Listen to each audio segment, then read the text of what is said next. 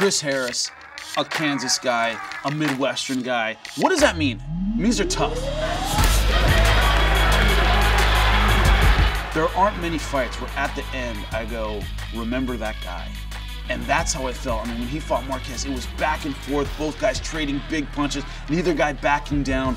The crowd was deafening at that point. Not only did he entertain, not only did he go after his opponent, not only did he throw big punches, did he show good instincts, good technique, he got everyone behind him. I mean, every punch, the whole crowd was screaming because he wouldn't back down. He wouldn't step back against a big physical guy just like him. I remember him slinging bombs where I went, this guy's gonna go down. How is he still on his feet? And he stayed up and he won the fight. And everybody in the crowd was like, was shocked, was stunned they were able to see that fight.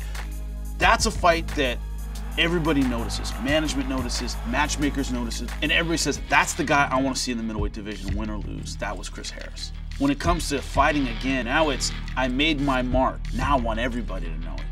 I want everybody in Bellator and everybody in the world to know in the middleweight division, Chris Harris is coming. Wichita's very own